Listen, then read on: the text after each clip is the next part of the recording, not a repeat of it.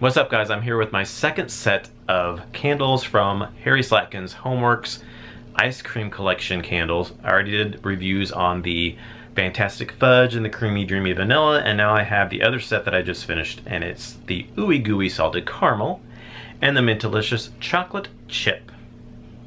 So first off, we'll talk about the Ooey Gooey Salted Caramel.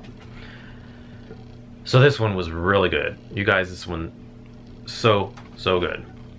If you like caramel scents, you really have to get this one. I loved this one so much. So I'll read the scent notes. It's Ooey Gooey Salted Caramel, maple syrup, honey. It says salted caramel, maple syrup, honeyed nuts. That's all one note. Maple syrup, honeyed nuts. And then warm butterscotch, buttered toffee, and dark brown sugar. Yes, it's just definitely a Ooey Gooey Salted Caramel. It's very rich, very just sweet, very just so good. Definitely get the caramel, but it's not like an overly sickly caramel scent. You really get that butterscotch and that buttered toffee too. The maple syrup, it says maple syrup honeyed nuts, but you don't get like a lot of maple, but I did get a little bit of maple, but not like a heavy syrupy maple or anything like that. It's just a tad hint of like a mapleness in there. But as far as like honeyed nuts, I could maybe even get a little bit of honey in there. Slight bit of maple, even maybe a little tad bit of honey, but I didn't get any kind of nutty scent at all in here. But mostly that butterscotch and that buttered toffee really come out with that caramel. And the dark brown sugar, that was a little bit in there too. It's like a caramely toffee, butterscotch toffee, brown sugar, and then just that maple, just a slight bit of maple and honey in there. But don't get scared if you don't like maple, because it's not like a real big maple scent by any means. It's a really good, nice, decadent caramel scent.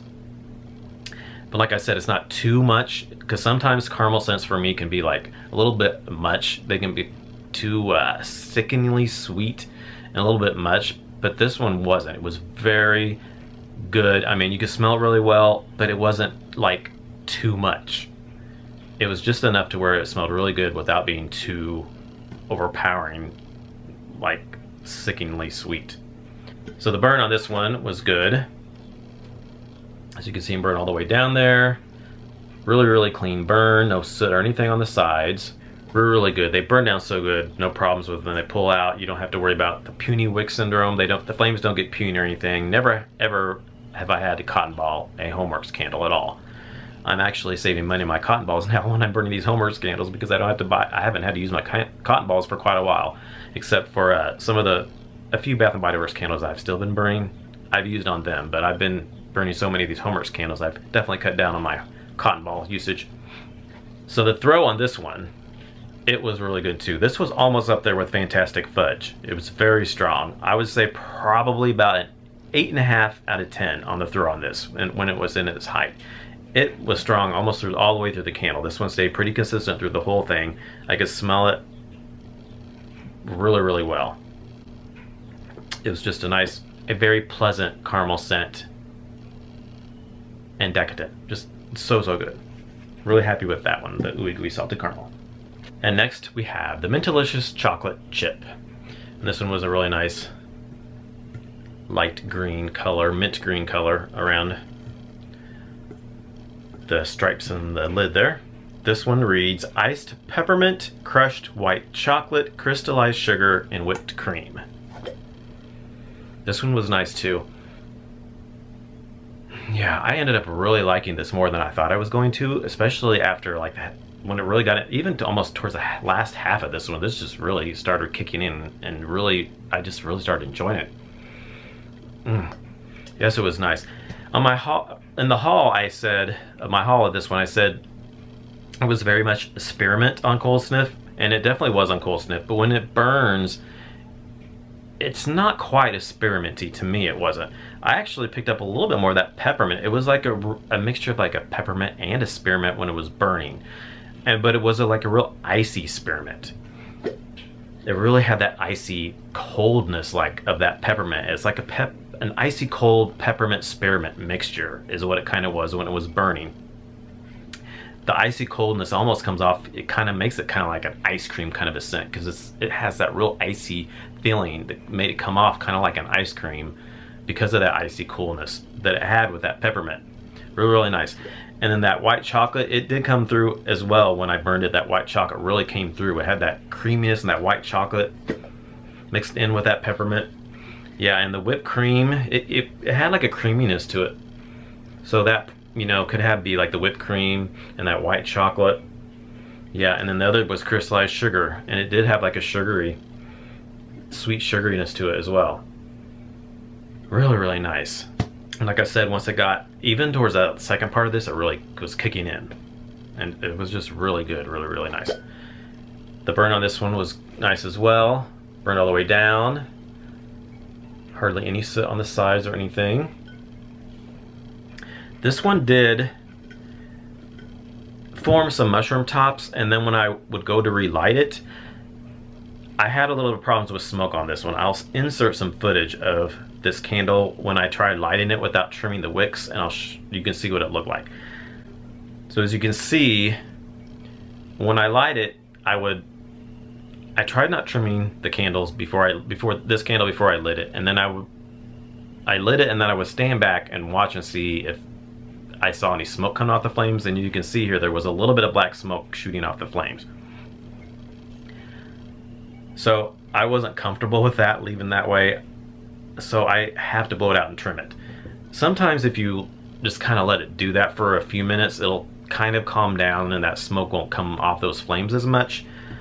But sometimes it just kind of keeps going, and I'm just like, okay, I just don't like that smoke coming off of those flames. So I personally will trim them. I've heard a lot of people say they don't rarely trim their wicks on these HomeWorx candles.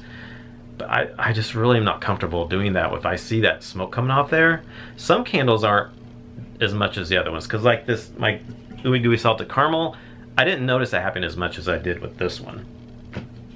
That kind of happened the same way with my Fantastic Fudge and the Creamy Dreamy Vanilla. The Creamy Dreamy Vanilla, it happened with too a little bit, but not so much the Fantastic Fudge. Same with this one.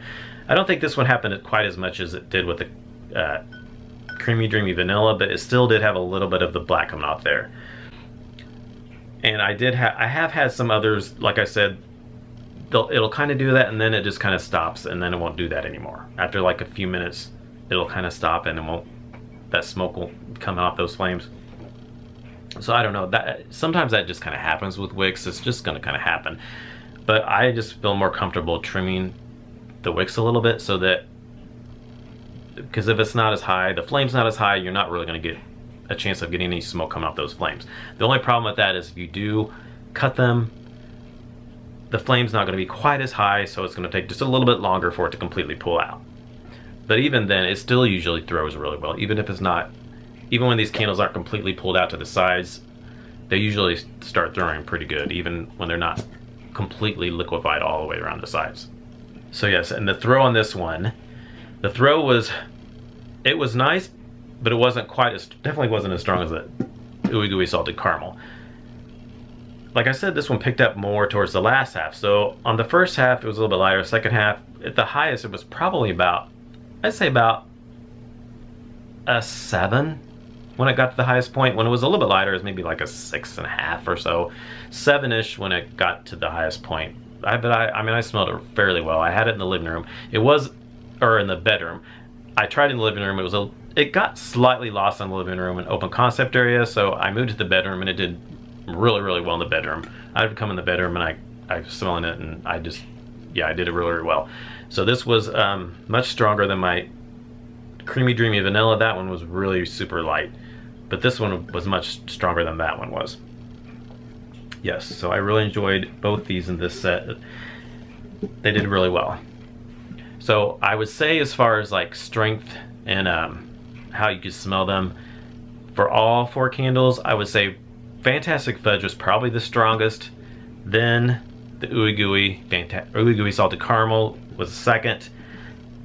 Third would be the Mintalicious Chocolate Chip. And then fourth was the Creamy Dreamy Vanilla. And that is actually probably the order that I like them. Fantastic Fudge was my favorite, then this Ooey Gooey Salted Caramel, then the Mintalicious Chocolate Chip, and then the Creamy Dreamy Vanilla. I probably would have liked the Creamy Dreamy Vanilla even better if it would have been stronger. If I would have been able to smell it more, it might have probably beat out this one. I probably might have liked it even better than this one, but this one just gave me much more throw than that Creamy Dreamy Vanilla did. So I did enjoy this one a little bit more than that one. So that's my review of my Ooey Gooey Salted Caramel and my Mintalicious Chocolate Chip. So thanks for watching, and I'll talk to you all in our next video. Bye.